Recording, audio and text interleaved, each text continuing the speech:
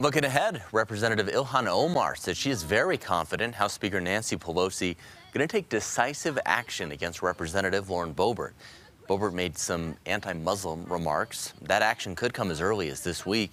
On Sunday, Omar spoke about Boebert, who has said on multiple occasions that Omar is a terrorist and a member of what she calls, quote, the Jihad Squad. Shocking and unacceptable.